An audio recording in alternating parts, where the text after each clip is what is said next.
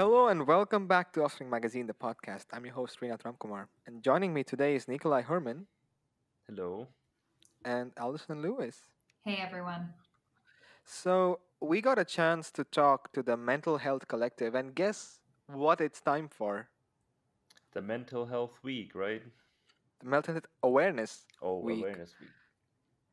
Okay, yeah, so it's time to be aware about mental health, and it's time for an entire week of exciting offers from the Mental Health Collective, as they have a whole series of interesting events which are focused at trying to understand the different mental scenarios that one can be in while during their early career research. Anyway, so we got the chance to talk to Julian D. Rolfes, commonly called as JD Rolls or JD, and Barbara Šafarić, who are a part of the Mental Health Collective, and they really had a lot of interesting words to say to us.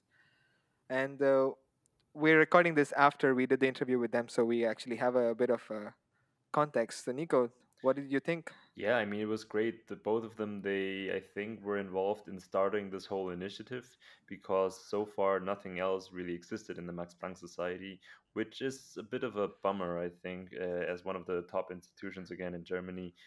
I think it's important to pay attention to these things, right? Yeah, definitely. And Ali, what's your take on mental health? Because unfortunately, you were not a part of the team when we were recording this episode, but I would like to hear what you have to say about it. Yeah, I think it's a hot topic right now in science is mental health. Everyone talks a lot about the pressure in science, and I know we had this last year at the Mental Health Awareness Week, and I think it was really important in bringing awareness to the issue. But one of the things I noticed on the schedule this week that I think is really important is actually how to recognize and support people in your life who might be living with mental illness. And so I think it's not just for people who are struggling with mental health themselves, but maybe for being aware of what's going on in your scientific community. Perfect. Very well said. And interestingly, there's a Dresden side. That's where you are, right, Ali? Yeah. So our site's actually pretty active in it. So we did a lot of stuff last year. We had like little pizza circles last year where we kind of talked about, okay, imposter syndrome and day in the life of a scientist, and just trying to really like normalize the feelings that we have. And you don't need to feel stress and anxiety all this time. Like experiments fail, that's normal. Things like, you don't need to be perfect as a scientist all the time. So yeah, our site's pretty active. It's nice. Well, yeah, I completely agree with that. And I think with that, let's get on with the discussion with JD and Barbara. And they have a lot to say about it. So I hope you guys stick till the end, and let's let's talk about mental health now, shall we?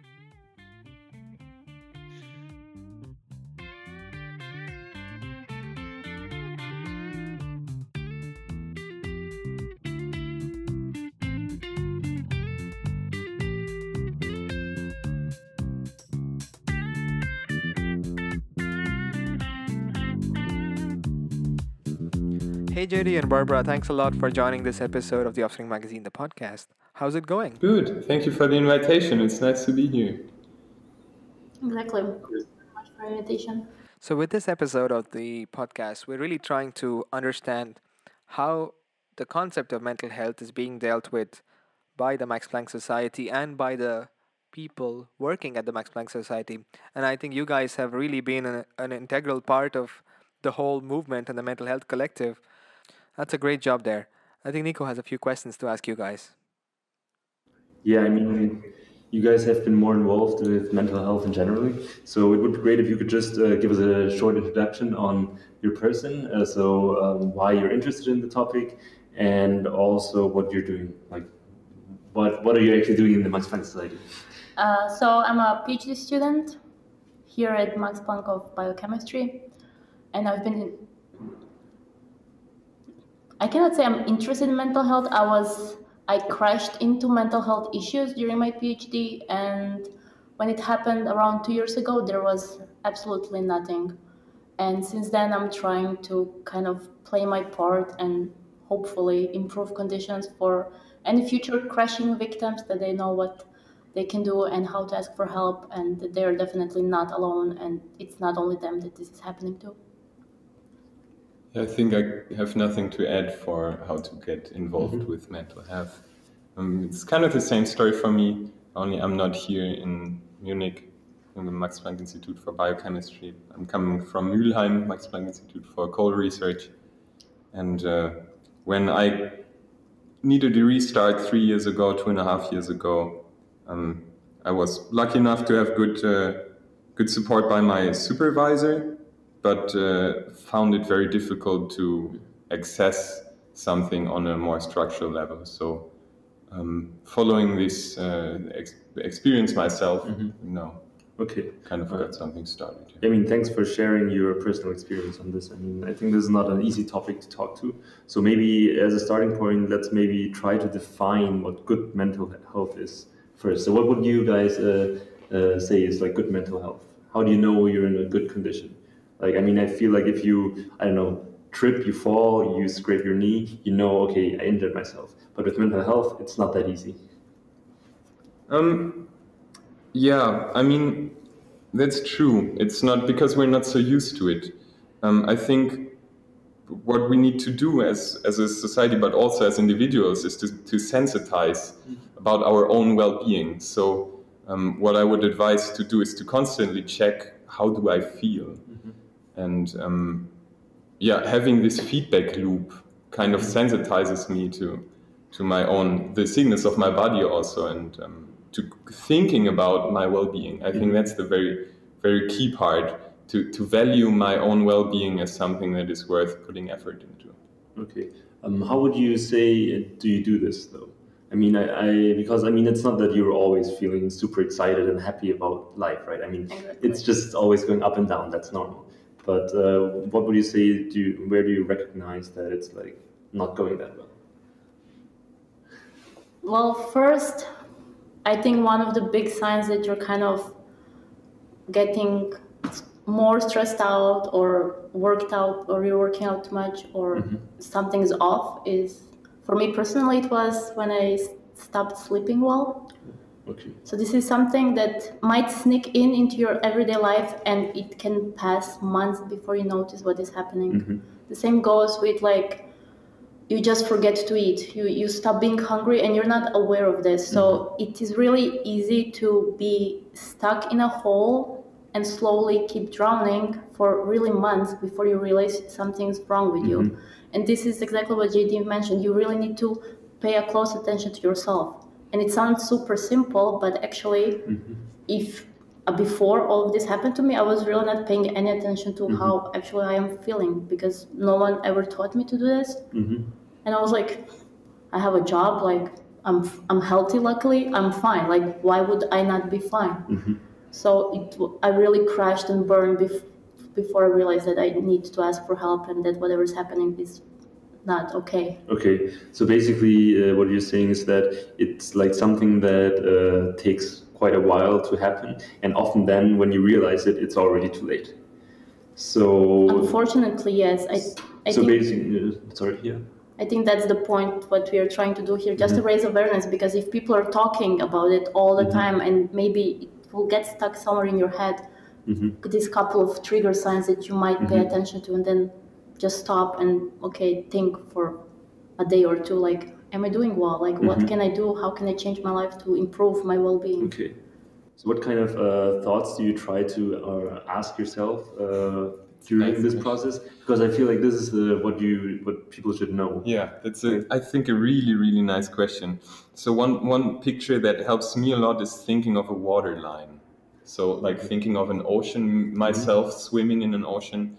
Am I staying above or below the water line? That's the question I ask myself. So I try to it's fine to dive every now and then, but it's important to overall be above the water line. As a scientist, I have a scale for this, of course. Like, I ask myself a lot, and also other people around me, how do you feel on a scale from 1 to 10?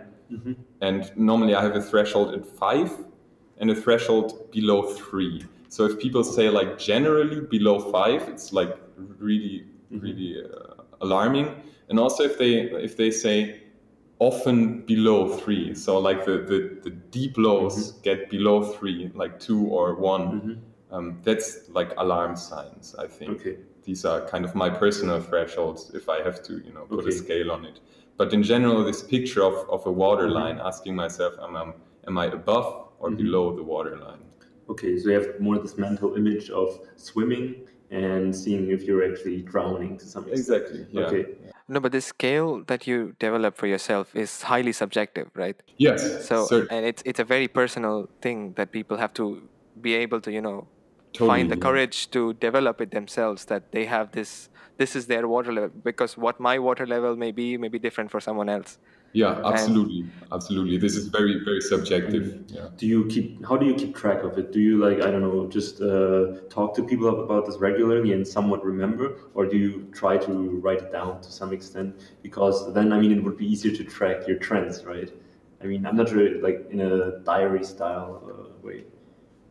I think I don't have to really track it. I don't really have to make a mean or a medium, Yeah. I don't have to analyze the data.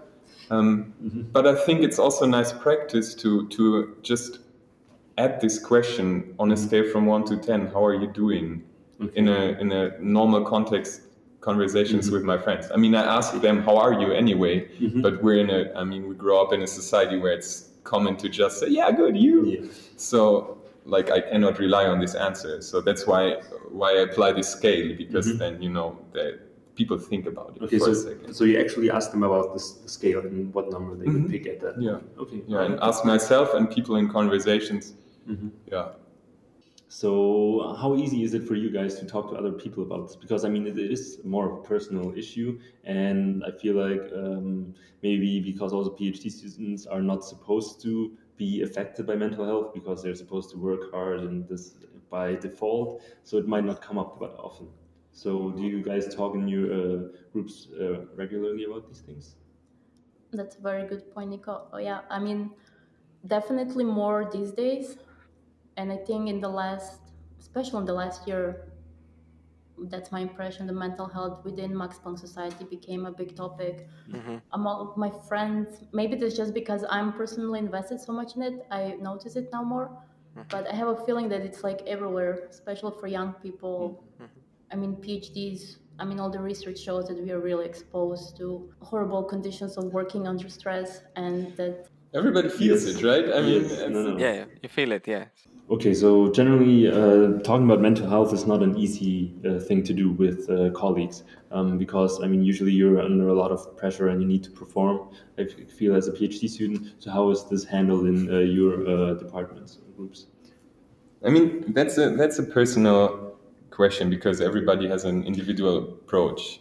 And I think, for me, it was not really a question how to do it, because when I was shadowing, I was kind of needing to inform my boss also. But all the really good feedback I got from my colleagues and also boss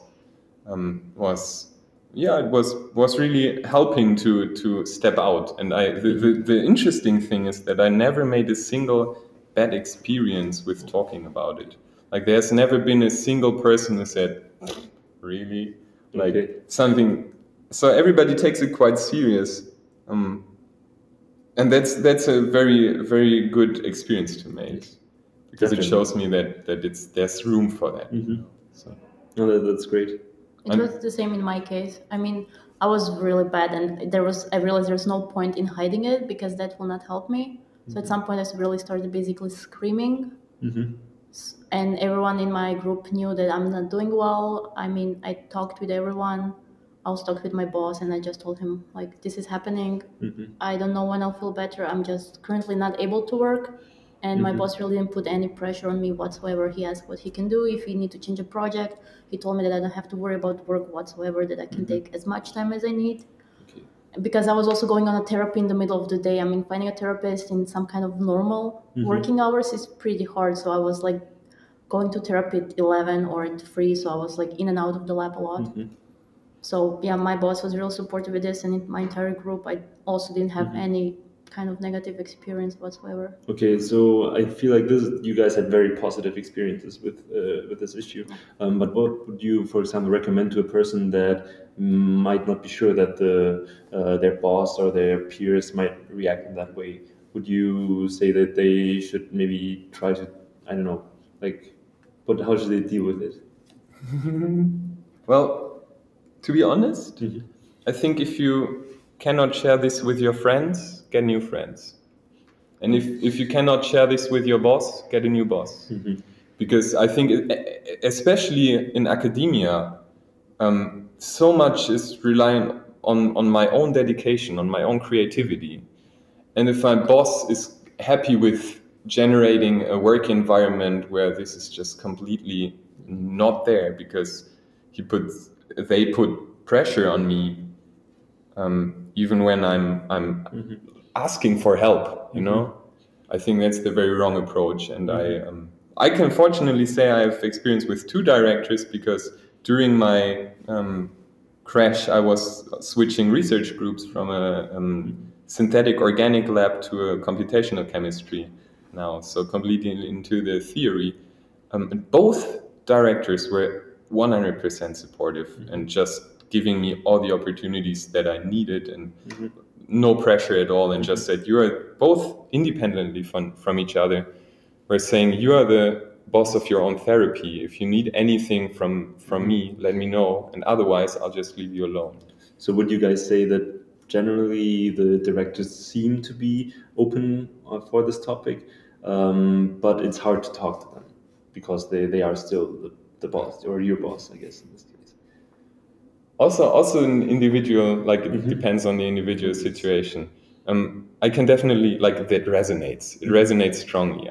My experience is positive, purely positive with talking to my boss, but still I really, like, of course I remember this big step it was for me to actually having a breakdown in his room. Like there was the moment where I just let go, when I was starting to cry in the office of my director, and that, I mean, then there's no way back, kind of, right? Yes. But as I said, it was a huge relief. It was just positive. I mean, it just shows, I think, again, how stressful like the PhDs, I guess, can be. So you would also say that PhDs in general, or people that follow the academic career, are like more susceptible to this, the kind of to have like mental health issues, I guess. I think we are, and I think that's mostly because we are also passionate, and we really identify with what we are doing, which is, at least for me, this was the big problem, that I really identified with my project. And my experiments were failing, which in my head meant that I'm failing and that I'm a failure. And then it's like ball that keeps on rolling right down the hill and gets bigger and bigger, and you cannot stop it at some point. So I think this is one of the main reasons why PhD as a group of younger people might be more suspect. I mean, it could, of course, we work a lot, but I think it has a lot to do with idea in our head and what standards we have for ourselves. Okay. Which are really not healthy when you compare yourself with someone who has a normal 9-to-5 job, and they will not cry if experiments fail, right? Yes. Yeah. I mean, the numbers show it. The numbers do certainly show that that PhDs, in general, academics are at higher risk. Okay. And I mean, it totally makes sense, right? There's a lot of ambition. There's a lot of self-pressure.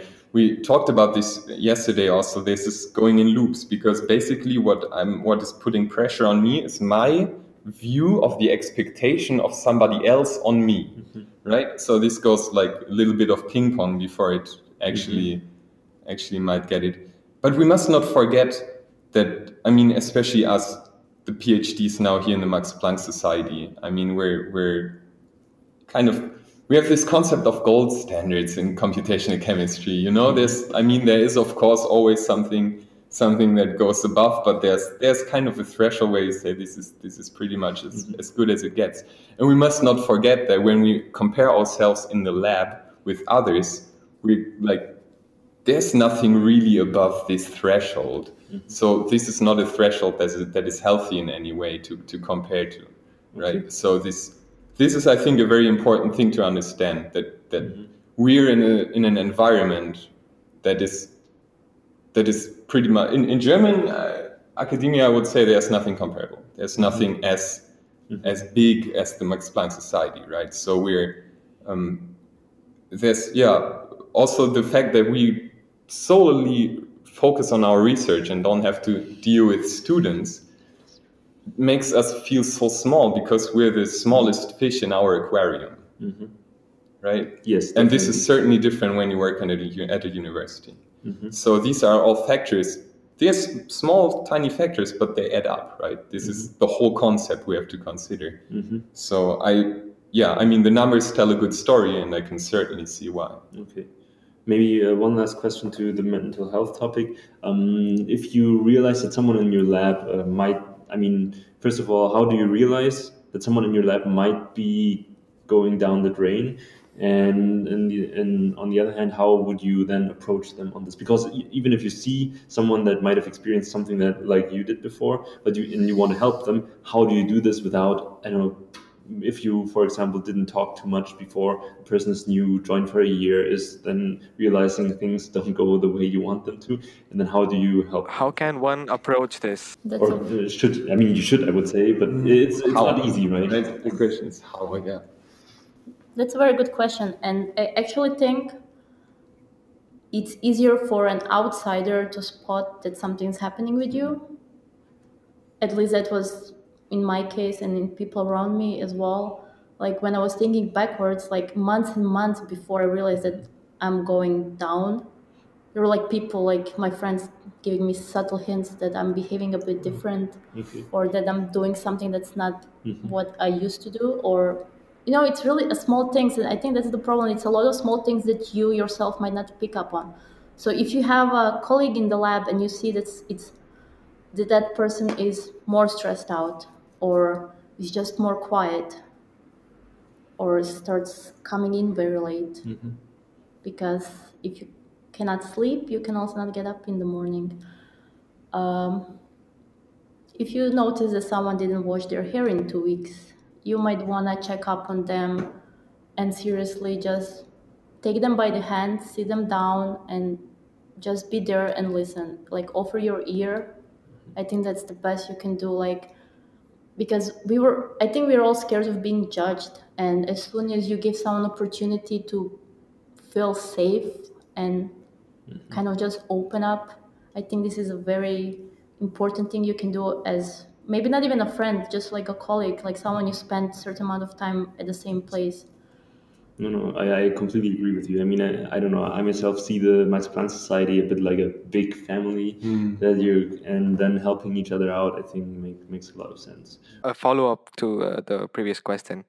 So you were talking about some obvious things, like let's say like a phenotype or something that people show when they get depressed. And so there are some people for whom it's very obvious, but then there are also some people for whom it's not really, so they normally seem this way, and they also seem this way, like seem the same outwardly, because they're trying to control so many aspects of it, and that's causing additional problems as well, right? So I mean, there are subtle cases of this where we can't really detect it from an outsider's perspective, and even the person from inside is trying to resist these sort of feelings. So how do you approach a person like that? And you don't know if this person is right or not, and they don't want to be there, right? So I mean, it's a tough position.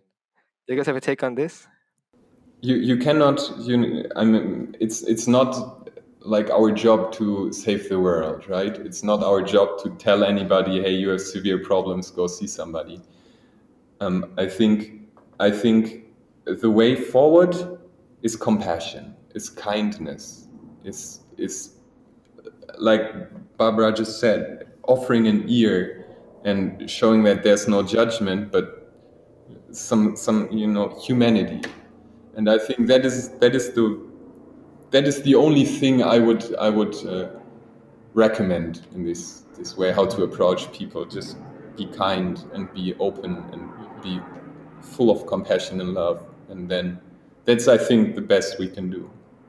I think what Barbara mentioned, being this like safe space that you can give someone. I mean, it's not like you're also under a lot of stress, right? So it's not that you, as you mentioned, have to help everyone where you think there might be some issue, but just if you see someone, just take 1 hour, maybe once a month, or even like just at some point, and then help them out a bit, because I think 1 hour everyone should be able to have that much time.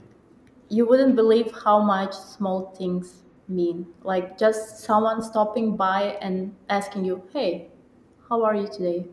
I mean, that's all it takes. You Want a don't. cookie? Yeah, exactly. It's like really small things that sometimes made my day and made me get up next day from the bed. So like it doesn't have to be, I mean, you don't need to change anyone's life. And one thing that people often forget, you cannot help anyone who doesn't want to help themselves. And this is something, I mean, if you have a person in front of you who's just falling apart and you tried and nothing's working, it's easy to start blaming yourself. But at the end of the day, everyone has responsibility towards themselves to take care of themselves, right? So you cannot force anyone to seek help. You cannot force anyone to go to a therapy. There has to be this awareness. There's only so much you can do, because it's easy then to again cross this line and then cause more harm to yourself than you're actually helping the other person. Yeah. Also, people should be okay with being not okay. Yeah, definitely. I think this is the whole point of raising awareness. Just Exactly. like no one expects you to be super happy all day. I mean, it's okay if you have a day off and nothing's going well. It's just take it easy on yourself. You don't have to punish yourself for experiments gone wrong. I mean, that's just ridiculous. Still, for me, the major effort, the most time I put the most time of the day I put in making sure that I'm okay, that I'm good, that I'm happy. Like this is still after like 3 years of going back up 2.5. It's still like my main focus and what I spend most time on, to just make sure that I'm good. Take my time in the morning, just do it. There's nobody like judging me if I take another hour to just get out of bed, but eventually being able to get out of bed and start into the day.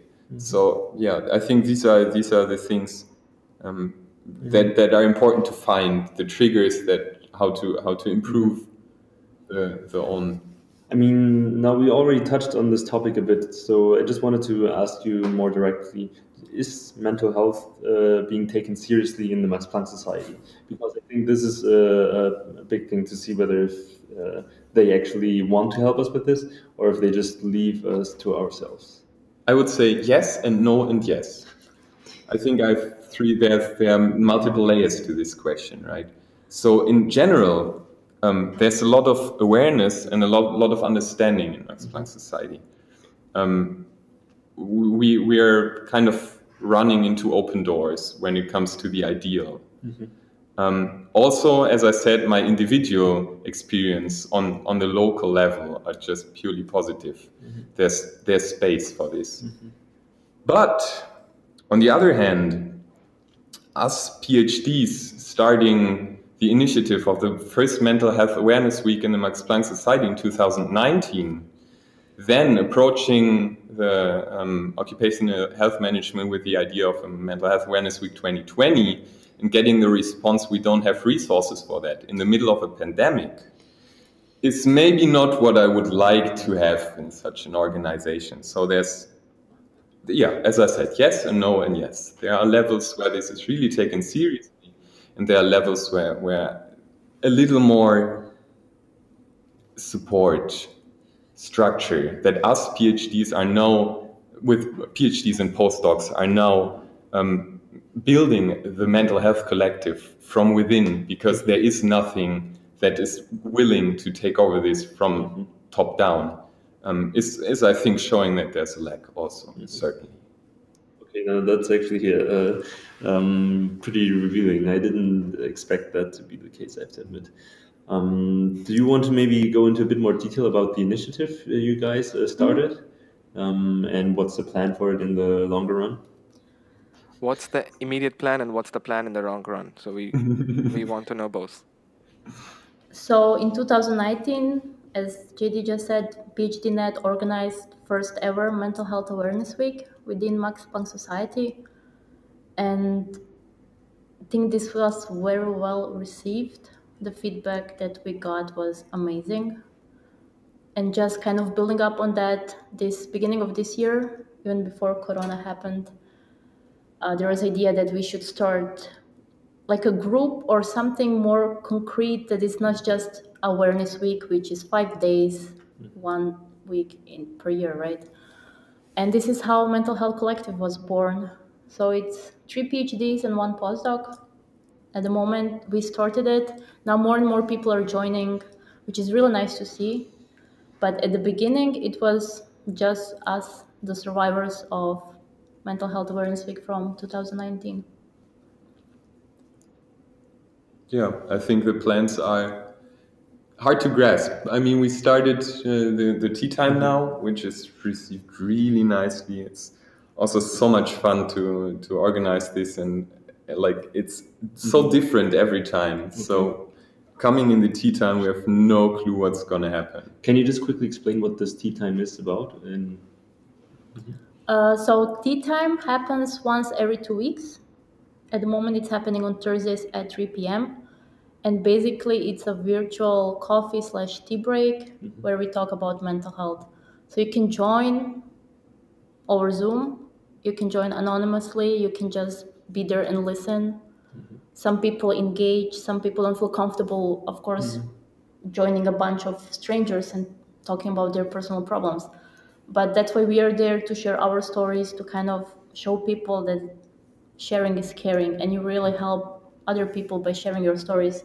And all the knowledge that we accumulated from how to navigate German healthcare system, insurance companies, getting a therapist, or even how EMAP works within Max Planck Society. A lot of people still don't know that we have EMAP, or that you can get a therapist in Germany that also speaks a bunch of other languages, and that your therapy is covered mostly by health insurance. Okay. So can you maybe also explain EMAP, what exactly that is, just to go into like a bit of more detail, what things exist within the society? Employees and Management Assistance Program, I think is what it's standing for. That's the acronym. It, of course, is not revealing anything, right? No. Not really. So basically, as far as I understand it, it's a service by the Fürstenberg Institute, which is an independent service provider. And what they do provide is 24/7, I think, even hotline, where you can call whenever you have a problem. Now, as they have a overall contract with the Max Planck Society, every employee of the Max Planck Society can call there and get their service completely for free by just saying, I'm part of the Max Planck Society. So you get an immediate help on the phone, and from there on, you can get started. It even goes so far that they make emergency appointments with somebody local in your area. Also try to find some spots in regular therapy. And yeah, just be there for questions and help. That's, I would say, that's how I would. And again, this can all be done anonymously. So whoever is worried about name calling or privacy issues, EMAP works also anonymously. So you don't have to be scared that your boss will get an email that you have a breakdown or something. So people, please call if you need help. Okay. Yes, we will link all of the information in the podcast notes, so you can find them definitely online. Okay, right. And another thing maybe that I found in my institute was like a therapist that we have, I think. So is this also more of a common thing across? You don't have it anymore? Oh, we don't have it anymore. So since okay. since EMAP started, as far as I know, the Max Planck Society pulled the local therapists. Okay, good to know. So the one we had here, she was not really good with English. And she was my first person I went to, because it was like, it's handy, it's right here, right? You're all day in the lab. I had no idea who to ask for help. I was like, okay, we have a therapist at the institute. Okay, that's my place to go. And I went there, and her English was not really so good. And after talking with her for like 10 minutes, she told me that she cannot help me, that I need a psychiatrist. And I was like, whoa. That is, thank you. You know, like yes. I made this massive first step to ask for help, and like bam. Like, no. Okay. So would you say that generally being an international student, it makes it even harder to get help now? I mean, I'm not sure with this EMAP, maybe it's getting easier, but it seems like it's even a bigger hurdle. I think with being international, the problem is you don't know the system, you don't know the health system, right? So if you're like, if you have no real serious health issues, you go to the doctor to get antibiotics every once in a while, right? I think that's most how people deal with doctors. So as an international, I had no idea. I was like, oh my God, how will I pay this? I had no idea that health insurance can cover this. Like, I didn't even know how to start looking for a therapist. And now with EMAT, definitely I think it's easier with EMAT because you can call them, you can talk in English, and they can help you out. But before that, there was nowhere you could even call, right? So you were totally left on your own. Okay, and EMAP is started this year, last year? Last year-ish, yeah. Okay. So it's fairly new. Hopefully it will stay there. But this is also kind of point of collective that we are trying to help people get an idea how they can help themselves and which resources you have. And there's a lot of resources out there. You just need to know where to look, which is a problem if you don't speak English, but German. I have a question in this direction. So the hope is that people are going to EMAP when they need help, right? So do we have any sort of statistics in this direction to at least see if people are, is this something being used, or is it just something that we know is there, but we have no clue if people are using it or I'm not? afraid that maybe because it's still so new, it's hard to have statistics already. I would assume that maybe next year or something like that, something might come out. So because they have to get paid somehow, right? So they have like some kind of contract, I would assume.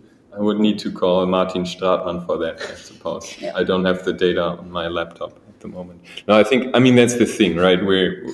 What should we say? We're a bottom-up approach. We're just here trying to help people survive. So we are not the ones organizing the EMAP, so we have no fucking clue about it. No, I just meant, the reason I'm asking is because we sort of feel that international students perhaps may have a bigger advantage with EMAP because they can speak in their language. So perhaps we have, and also the Max Planck is fairly international throughout Germany. We have so many people from different countries, right?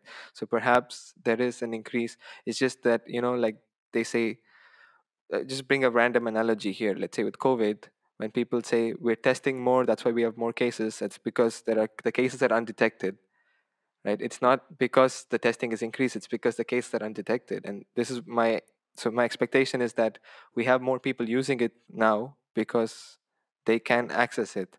Yeah. Which would be a nice thing, right? Because I mean, the problems are there anyway, and if like people start using resources, that's exactly what these resources are for. I mean, I assume it's probably not so cheap to get this contract with them, so using it is definitely a good thing. Yeah. And if it helps international students more, I think just leaving these issues to themselves is not a good idea anyway. Yeah. So, yeah, let's hope that it's being used. Yeah.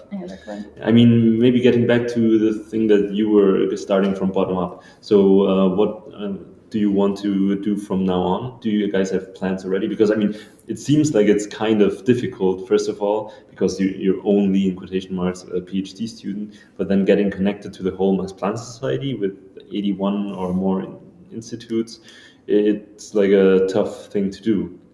Then the nice thing is that we have nice allies, right? We have the PhDnet and the PostDocNet as allies in the occupational health management, also in the headquarters, where we are in close contact to.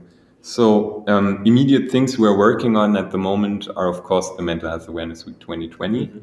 We are also participating in the next alumni symposium as the collective, and there are also other endeavors in this regard, just to reach out. Also this year, right? I mean, this is exactly what we're trying to get: some exposure, some platform to talk about this and to talk about the idea of the collective as a point to start, kind of. So yeah, I mean, given the fact that we're still quite young and fairly small, that is, I think, the biggest Okay. And they're at the moment to try to reach out and finding ears and finding allies.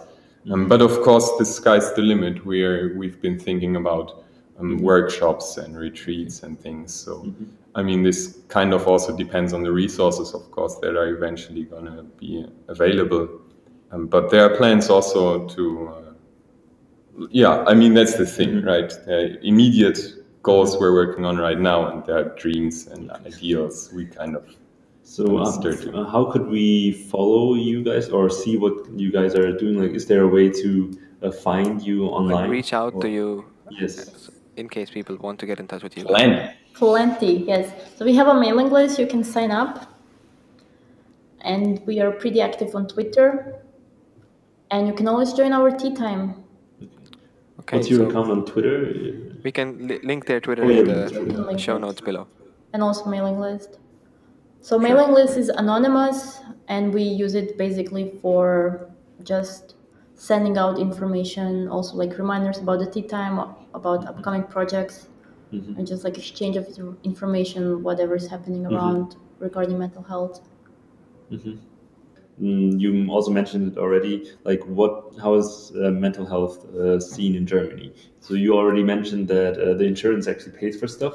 So could you maybe elaborate on that? What exactly do they pay for, and are there only certain therapists that you can go to, or so on? Yes, exactly. So some therapists are covering patients with public health insurance, others are only for privately insured people.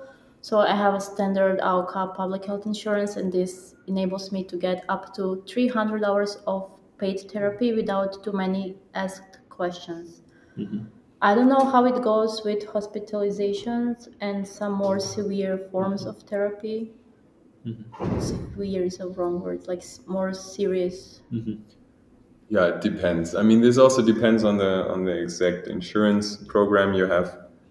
But in general, I would say Germany is a country that covers a lot, like especially for like when it comes to emergencies, and you really go to a hospital. That's always like in Germany, it's an option to call the ambulance for mental health issues. That's an option. Okay. They will eventually help you. And this is, I think, kind of a good picture. Is depicting well the situation. That this is also possible here. So insurance-wise, it's, I think, most of like what is needed is covered. There's of course plenty of therapies, alternative therapies, approaches that are not covered, but this is if you just go to the hospital and say, people, I need help, I'm suicidal, then you probably have to maybe pay 10 euros for, so you don't abuse it, kind of, but you get the help for your insurance. No, I didn't know that you can actually call the ambulance, because I mean, suicidal thoughts are definitely a huge emergency. Okay. Please call ambulance. Yes, it's like always. Suicidal hotline, or anyone, just call someone. Yeah, but that's definitely an emergency that's worth. Okay, I mean, and how do you think does the German society see mental health? Like, getting to the bigger picture, because generally I feel like it's still seen as not the same issue. I mean, if you, for example, I don't know, chop some wood and chop off your arm, it's like it's visible thing. then. Yes, right? exactly. You can see, okay, arm is missing, I am definitely injured. But then with mental health, you just don't see it. And if someone has a burnout, like, do you think it's being seen the same way as chopping off your arm? I think that depends on like the social structure you're inside, right? I mean, also Germany is very diverse when it comes to the social bubbles. So there are certainly, like my own experience is very good. Also because I just select, if somebody is just not understanding of this, then there's no space for them in my life. End of story. But of course, there are also people who have not so much understanding. I personally think it's an advantage that you can't see it from the first moment. This injury, the scars, that they are kind of invisible, because this gives me the chance to choose myself who I open up to. Okay. You know, if I'm missing a limb, everybody will judge me firsthand by being disabled. Like let's be honest. So I think it's an advantage in this case that it gives me the possibility to choose. Okay. Now, so I mean, I just feel like generally it's only coming nowadays that it's being taken more seriously. Yeah. Also with the EMAP and all of these things coming, like last year, it's 2019. Come on, these things have been like people have done research on these kinds of things for quite a while. So I mean, I'm glad it's happening, but I still feel we're not doing enough for this. Definitely. The direction is the right way, but Yeah. we're of course still just at the start. I think patience is a very important virtue here. To just be like, to remind ourselves that we're on the right track, that we're not, in this regard, not going in the wrong direction as a society. And the rest just takes time, like always. Yeah. Just as a side note, I have this wacky question. Does anyone have an idea why it's taken so long, or what's been like the biggest barrier that we've had to cross to reach this level of awareness now? Shame. I feel like there's so many facets to it that it's hard to pinpoint it down to, okay, this is the issue that if people... No, it can be many things. I'm just getting asking better. broadly. Yeah, no, I feel like also, I mean, generally the work environment has changed, right? I mean, for us, we're in a very selective type of work, right? I mean, I don't know what the percentage is for researchers, but it's super low. And also the type of work we're doing is quite different from the like average work, I would say, being more creative and so on. And this puts more strain on the mind, right? So generally this changing type of work is, I think, also one of the bigger things that leads to more strain on the mind, right? So now we need to realize how to help the mind if it's like overstrained. Yeah. I think this is actually a political question, because I'm directly thinking of capitalism. But but I mean that's a very fair, very right direction. I think that we are kind of getting awareness that behind every mind, behind every working person, like every individual that is having a certain role, there's always a human being, a soul behind it, and that we are all in some way or the other traumatized, and that we all have our packages to carry, and that we are all struggling in one way or the other, and just opening the space for talking about this is, I think that's the big advantage we like, the big step we made in the last years, that this is now recognized, that you're not a loser if you open up about the struggles you have. You know, that this is kind of like, this is removed. No, I'm glad that the generational change is also bringing this with it, because I feel if you talk to older people, like they're not so aware of this thing, like burnout is like, okay, what they're like, okay, they want to take a break for a couple months and then they're back, right? I mean, that's how it works. And, yeah, I mean, I think that's a good point. Generational change. I mean, we are living in a different universe than our parents grew up. Yeah, right? exactly. Yeah. So with this, we did get a lot of privilege, but I think this privilege has its price. And one of the prices we are paying is definitely that our mental health is suffering because of everything we're exposed to constantly. We're so disconnected also. Yes. Yeah, I think we are way more disconnected than our parents were. Yes, I mean, I think there's like studies on this generally, that also people are getting more lonely and these kinds of things. And I feel like it's going to be even increasing in the next couple of years. Like, I mean, we're like still in the center, I would say. So I was born before the internet was somewhat a thing. And now it's like, it's all over the place, right? I mean, if you're not connected to the internet, you're like you don't see the whole world. So we also had the same discussion, that we're basically the generation now that knows the time before the digital singularity, but is still so young that we still feel like digital natives. You know, we naturally grew into it. So like we're that's a very important thing, I think, to understand, that our generation is covering a singularity event, the rise of a new universe, right? And this is something that never happened before in the whole history of humanity. So there's no protocol. Like nobody has a clue what's happening. Nobody has a clue what's the direction to go. And especially us as being part of like the tip of the iceberg of the scientific knowledge, kind of, expanding the overall human knowledge. So having kind of an overview of where we're actually standing, it's not surprising that we see the shit show that's happening and just looking for somebody with an idea and seeing there's nobody with an idea, and then what the fuck. So Yeah. I mean, also, it's a thing that, so people from the 60s, 70s, 80s who were basically, like our age during the growth of the internet. So for them, they feel we're being, liberal snowflakes, or, all these woke millennials, let's say, because these are terminologies that are usually used if you look at conservative news, these are terminologies which are used loosely and freely, whereas it is not that. It's something deeper. There is a deeper meaning to all of this. And the way to take this forward, or to convey that this is the message that we're trying to say, can get lost completely in the whole array of conflicting information from all around the world. Yeah, and I mean, also it's not that people that are young, they don't have a voice really. Like, who gathers all the opinions of all the 14-year-olds now about what kind of issues they have in school and the internet? No one does really. I mean, maybe some researchers do, but then they have the study that gets published, and then that's it, right? Oftentimes, it doesn't get picked up by politics or anything like this, and because they're missing their voice, it's hard to see what they're struggling with.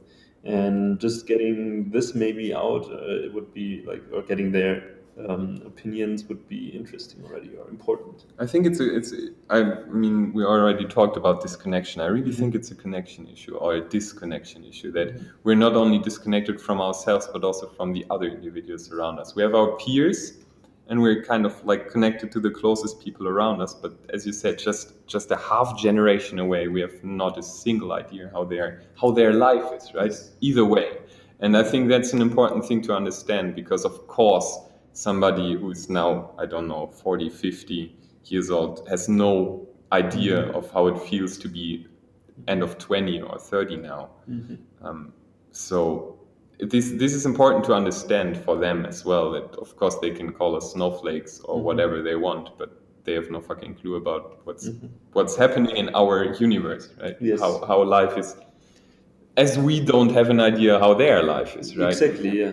But funnily, this judgment always just happens down the age. They are in the powerful positions, right? I mean, they are in the media positions. They decide what's happening in the world now. Not for long. So, in 20 years, maybe our generation will be in this, and then let's see how Exactly.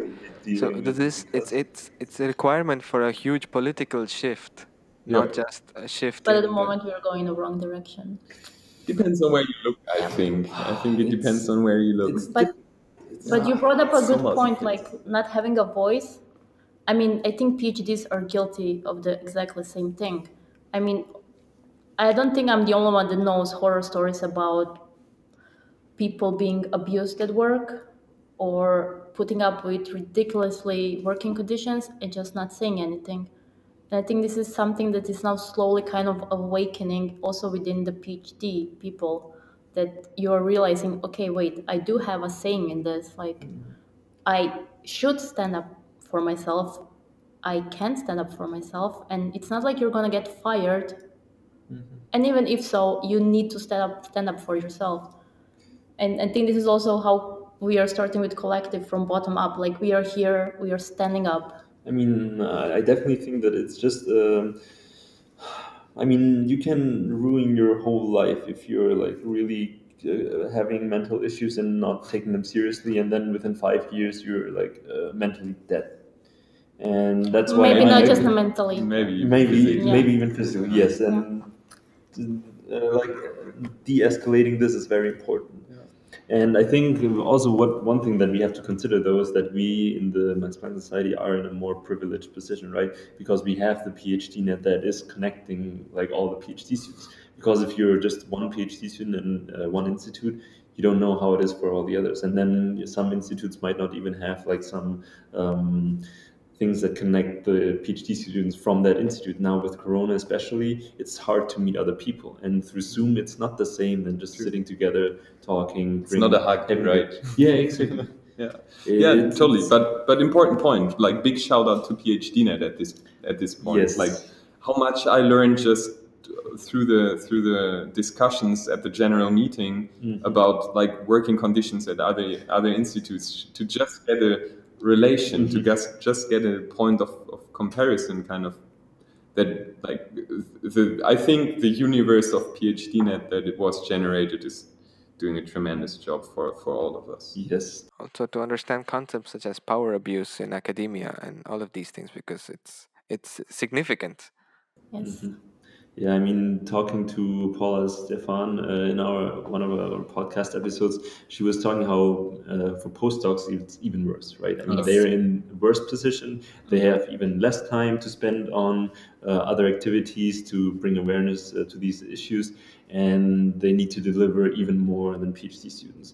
So in the US, apparently, it's even like the abuse of postdocs for their labor, it's even worse. So And visas, right? and visas now as well. Yeah. I think overarchingly there's a theme that is here. You can realize there's a general theme that a lot of things we're talking about follows. It's just that there is a requirement for an institutional change or institutional attention to these issues from a perspective of a person who's going through it, and not just from a person like perspective from an overarching God sort of perspective. You need to be the Experience. worker ant. Yes, that's a very important thing. So at the last Mental Health and Awareness Week, I gave a talk, and there was also streamed online. And after that, a friend back from Cologne, where I was doing my bachelor's studies, contacted me and said, "Hey, I've seen this talk. I knew that she was struggling with mental health issues. She already did when we were back in the bachelor. So this was already, I don't know, 6-7 years ago, something like that. And she said to me, "This is the first time I feel like somebody understands what I'm getting through." And she tried like 3, 4, 5 different therapies. And she always felt like they have no fucking clue what she's talking about. They really just don't have an idea. They have their protocol, and they have their diagnosis, and they have their medicines, but they don't listen. And just having somebody talking about their own experience and just making this very plastic helped her so much, not feeling alone anymore. And that was a point where I thought, wow, we really need to do something here. Because, I mean, I'm a chemist by training. I should not be the one giving the mental health talks. Yet nobody else does. So in a desperate attempt, I started, and the reception is just tremendous. So yeah, I see this hole that really needs to be filled, this space that is there for the idea which we now call the collective.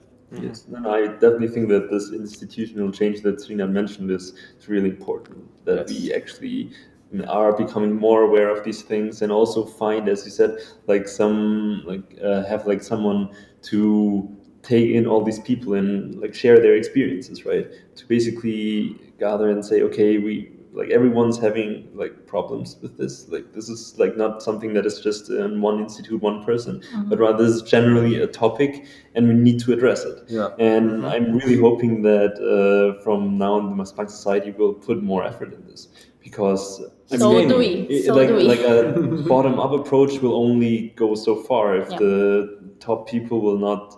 If they don't want this to be a thing, they will not let it be a thing. Well, So we don't really give them the choice to decide. We will continue. Yeah, either we are way. really stubborn, Yes. as you might have noticed.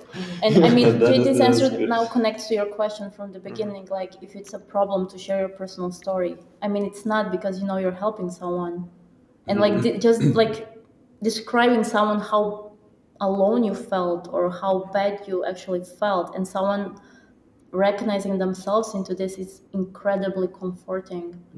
And it's way more comforting than any doctor or therapist can tell you, because if you hear this from your peer and you feel that you are feeling the same thing, it's really, I mean, it sounds super simple, but it's truly life-changing. I mean, they went through the same thing, right? They know what it's like. Your therapist You that can works feel 9 to it. 5. Yeah, you really feel this. Yes. if the person knows what they're talking about, or if they just read Yes. about it. Yeah. Yeah.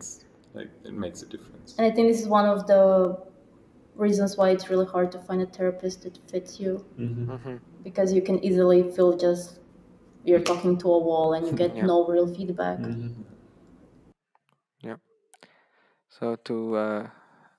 Yeah. So to quote, like we all say, we hope for the best things, and we hope that these things happen. So, to quote Andy Dufresne from Shawshank Redemption, hope is a good thing, maybe the best of things, and no good thing ever dies. So I think with that, we'd like to end this episode of the recording. Thanks, guys. Thanks a lot for Thanks a joining lot us. for being on this Thank episode. It's you. really awesome to Thank talk you to for you holding guys. this space for us. Thank you for having us course. here and for your support. Yeah. And we'll hopefully hear from each other in the future. Certainly. Certainly, yes. Love and light. Okay, I think that was an interesting discussion with JD and Barbara, and to hear their stories and the kinds of numbers that we see in academia, it's quite appalling, isn't it? Yeah, it's difficult. I mean, it was really nice of them to share, to be so honest, first of all, and open about these things. And yeah, as they mentioned a lot, just bringing awareness to the topic, I think, is the biggest thing or the first hurdle to tackle now before we can do a lot of other things, right? Definitely. Ali? I mean, the numbers I guess we're talking about are specifically within the pre-docs of the Max Planck Institute, right? As well, like from the survey, I guess. Yeah, I don't know. I mean, coming to do my PhD here, like from another country, I do think that there's a lot of differences, moving to another place and doing a PhD versus I did my master's degree in my hometown. Like, you have a lot of other pressures that you don't have. Like, I came here not knowing anyone, and then everyone you work with, and so sometimes it makes it feel like you can never really get a break from your science. Also the language, right?